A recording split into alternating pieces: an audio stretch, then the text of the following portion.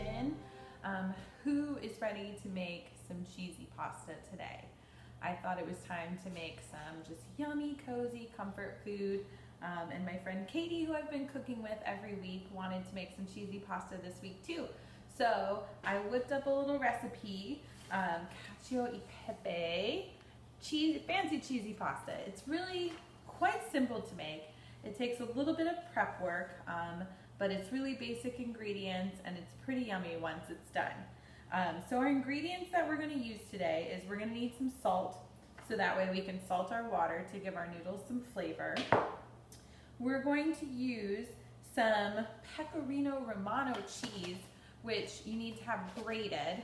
You can get it and grate it yourself, but they also sell it in the store just like this, ready to go. So that's what I grabbed. You also need a little bit of Parmesan cheese, which I grabbed in a block. It looks just kind of like this, and it comes in a big old triangle, and we're going to use a cheese grater to grate it down into some fine cheese. You're also going to need some black pepper.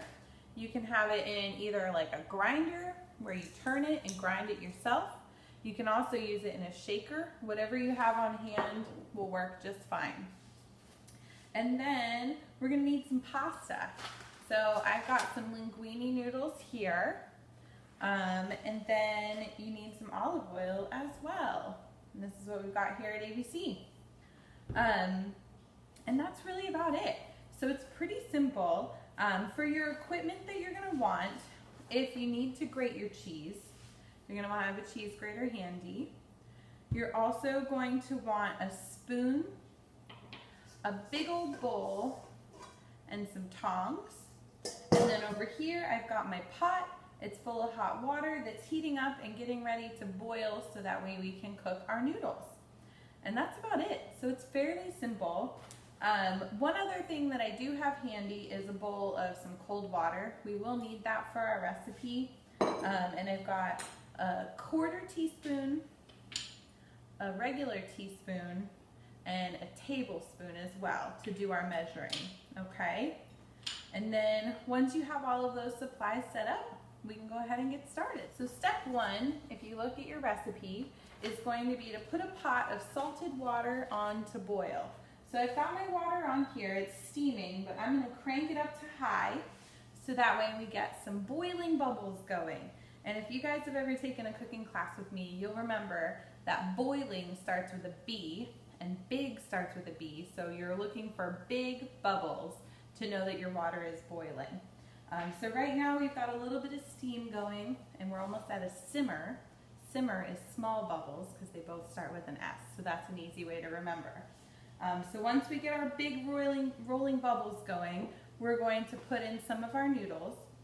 The recipe makes enough pasta for 4 people. So if you are cooking this for dinner and you've got your family around, you can use the full amount that it tells you in the recipe. Otherwise, you can make it smaller quantity if you're just going to eat it for yourself. But you can also, if you're not going to share it, you can save some for leftovers too.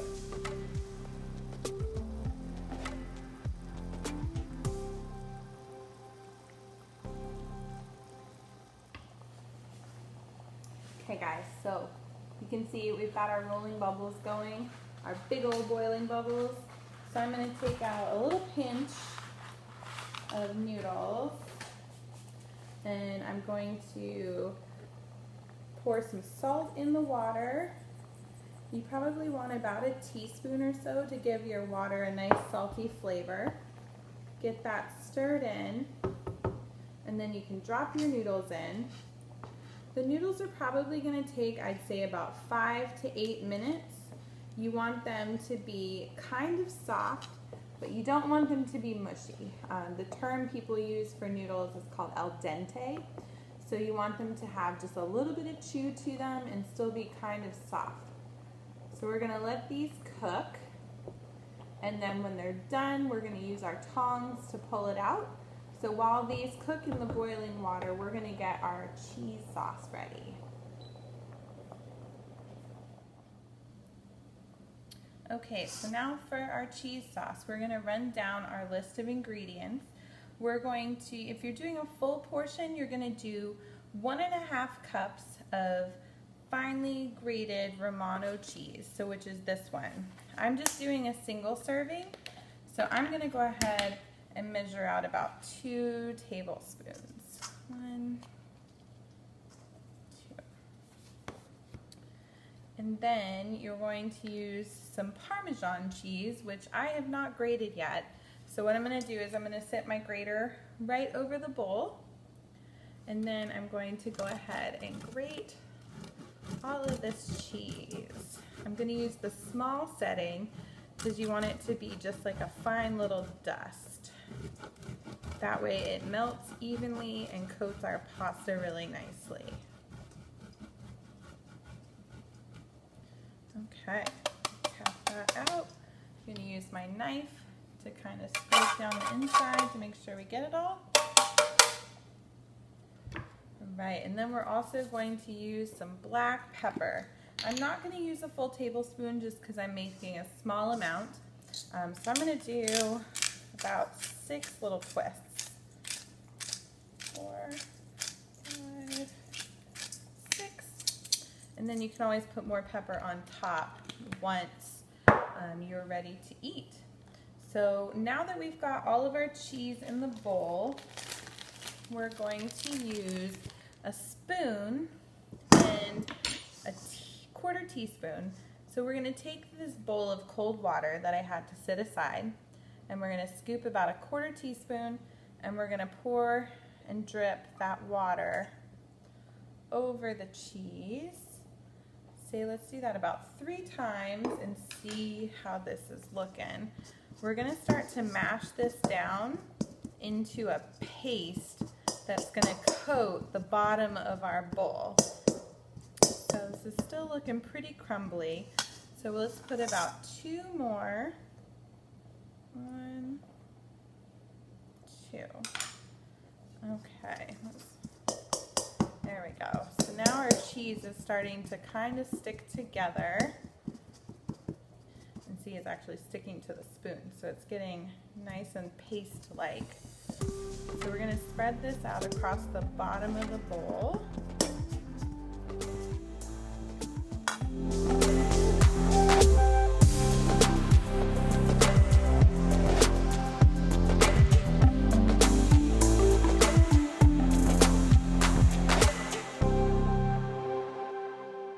Okay guys, so we've got our cheese in the bottom of the bowl in a nice paste. And our pasta should be just about ready. So now we're going to take our tongs and we're going to pull the pasta. Bring your bowl close, that way it doesn't go everywhere. You're going to take your pasta out of the water and let it drip slightly. And then you're going to transfer it into your bowl of cheese right on top. We want to save some of our pasta water because we're going to use that as part of our sauce. Okay, so we've got all of our noodles in the bowl here. Get our space cleaned up so it's easy to work. And so now what we're going to do is we're going to use our tongs and we're going to toss and spin the pasta in the cheese that is in the bottom of the bowl. So the hot noodles are going to start to pick up all of that cheese that's down there, and it's going to start to melt it. But you'll notice the cheese is staying kind of clumpy, which we don't want. We want it to get creamy. So now what we're going to do is we're going to take our teaspoon and we're going to measure a teaspoon of olive oil and we're going to pour that over the noodles. So measure really slowly right to the top and then drizzle it on there. And then what we're going to do is we're going to take our tablespoon and we're going to be very careful and we're going to dip it into the hot water and we're going to put, I'd say 2 tablespoons of the hot pasta water. The pasta water is really cool because it has lots of starch from the noodles cooking in it, so it's going to make your sauce nice and thick and creamy. So you're going to keep tossing this all around, and your cheese is going to melt, and it's going to coat all of your noodles with that yummy peppery, cheesy sauce.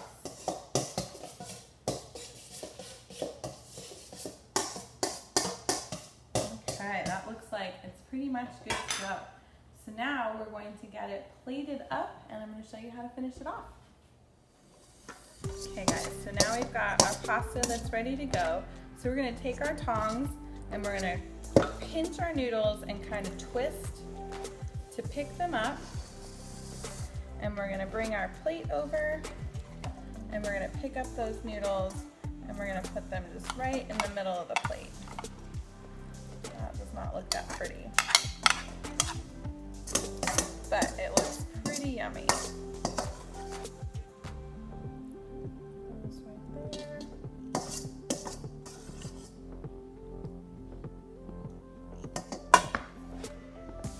Okay guys, so now we've got our yummy plate of cheesy noodles. That is all plated up and ready to go. What you can do for serving, I'm going to take a pinch of some shredded cheese and we're just going to sprinkle that right all over the top. And then we can finish it with a little bit more pepper.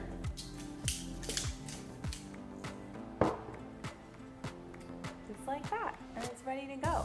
So you've got enough now that you could either share it with your family or just have it for lunch for yourself. Either way, it's going to be really yummy, and it's just a few simple ingredients. So I hope you enjoy this cheesy, yummy pasta, and I'll see you guys again next week for some more yummy food. Have a good afternoon.